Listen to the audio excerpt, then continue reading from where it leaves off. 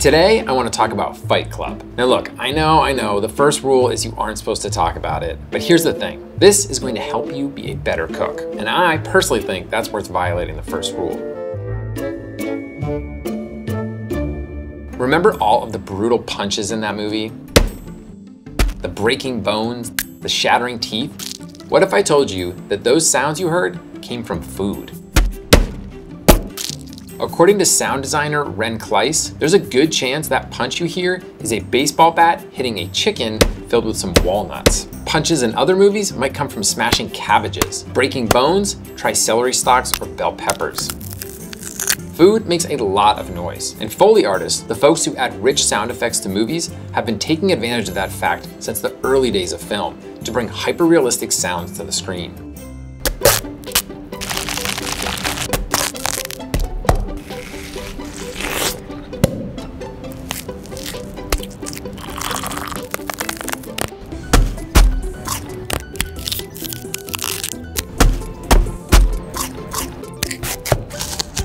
Beyond smashing pumpkins, despite all my rage, I'm still just a rat in a cage. Sorry. Beyond beating up produce, listening to food can actually make you a better cook. Let's start off with a little game. I'm gonna play you sound clips of slicing up some vegetables using 2 different knives. And you are going to tell me which knife is sharper. Here is the first one.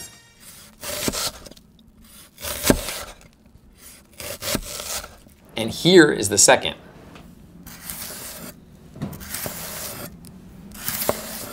So, which knife is sharper? If you said number 2, you are correct. The edge of a dull knife has a harder time cutting and requires more force on your part to make its way through. Its duller edge crushes rigid cell walls instead of slicing through them. That crushing is loud business, and you all figured that out without even seeing the knife. Sound is that powerful in the kitchen. Here's another example. What if I told you that you can actually tell the difference between champagne and Prosecco simply by listening to them being poured? Here is champagne.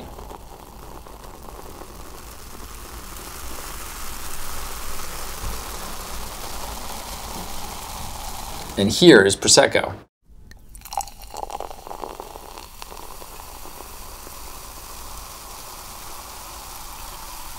Pretty cool, right? Okay, last one. I bet you can tell the temperature of water by sound alone. Here is water sample A.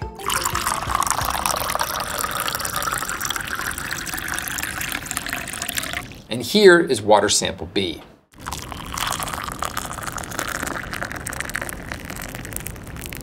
Which one is hotter?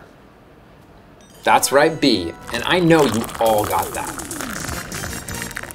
Now, the reason I did that little game show was because I love game shows, but also because I wanted to show you that you likely already have a pretty massive cooking sound library in your head, even if you aren't consciously aware of it. And so here's the key bit that we really care about. Turn that unconscious awareness into conscious observation, and you open another dimension to cooking. Now, not like an alternate 1985 timeline. Your awareness in the kitchen increases massively, and you can multitask like you've never multitasked before. Let's go to the kitchen. A lot of what we're doing when we cook is manipulating water. And it turns out that water provides us with a huge range of sounds, which can provide us a ton of information. Here's what I'm talking about. When the wet exterior of a steak hits a hot pan, the sharp sizzle we hear is water boiling, turning to steam, and escaping from the oil slick surface. If you're starting with a hot sear on a steak straight out of the package, the sound will be loud and sharp, like this. If you air dried your steak overnight in the fridge, there will be less surface moisture and less sizzle. It will sound like this.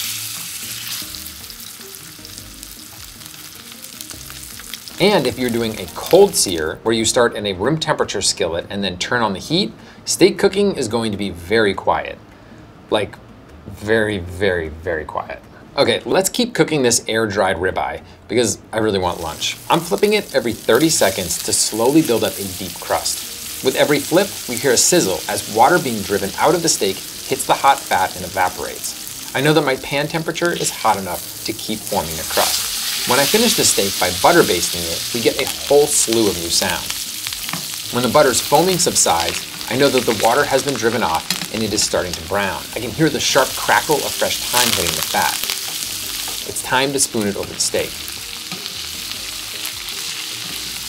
After resting the steak for 10 minutes, I treat it like two steaks. There's the eye muscle in the center and the cap around the exterior. The eye is finely textured, moderately marbled, and very tender. The cap, which is my favorite cut from the whole cow, is open textured, heavily marbled, and satisfyingly chewy. And every bite gets a boost of shalloty, tallowy brown butter sauce. Beyond steak cookery, water provides the difference in sound between sweating vegetables and sautéing them. When sweating, we want to soften the vegetables without any browning. Maillard browning reactions happen quickly at temperatures of 250 degrees Fahrenheit or higher. As long as there's water present in a pan, it won't go above 212 degrees Fahrenheit. So when we are sweating, there's ample moisture in the pan and the sound is muffled, very gentle.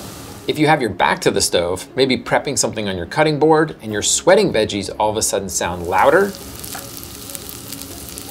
you've evaporated enough moisture that you've moved into the world of sautéing. The small amount of water left in the skillet is boiling, turning to steam, and escaping the fat. You hear that classic sizzle. What do? You spin round and turn that heat down, or spin round and add a splash of water to the skillet. Either move drops the pan temperature and prevents browning. Wow, thanks ears. Back in 2015, wok cooking expert and humanitarian Grace Young told my colleague Molly Birnbaum that she could be in a different room from the kitchen and tell if a stir fry was being properly cooked based on sound alone. Just think about that. In high heat wok cooking, the entire process is a series of different kinds of sizzles based on what just entered the wok. In a properly heated wok, adding mushrooms sounds like this. This is how celery sounds. Aromatics like garlic and ginger should sound like this. And meat like this. Adding a lot of liquid can take a sharp sizzle to a low bubble. Moisture trapped in the wok has dropped the temperature significantly. But water doesn't just impact sweating, sautéing, and searing. It's also responsible for sounds when we cook stuff in pots. There's gotta be a better way to say that. Take risotto, for instance. Using those beautifully sweated onions, we toasted the rice and then started adding broth. When you first add a couple big ladles of broth to the pot, you hear lots of fine bubbles bursting at the surface. That's because the liquid surrounding the rice is thin, so it's easy for bubbles to rise to and then break the surface. When the risotto needs more stock, the bubbles are less frequent and they sound more like blubs. Hear that sound?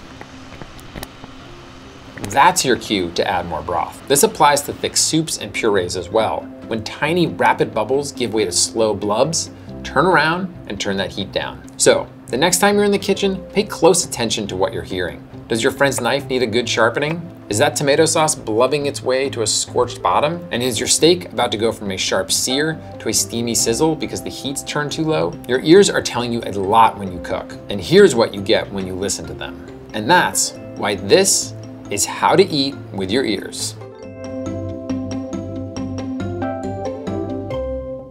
Thank you all for listening.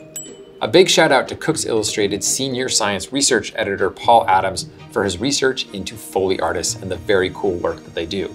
Now, you have to go below this video and grab that recipe for butter-basted ribeye. It is so good. While you're down there, hit like and subscribe, and in the comments, I would love to know what you listen for in the kitchen and what it tells you. Thanks again. See you next time.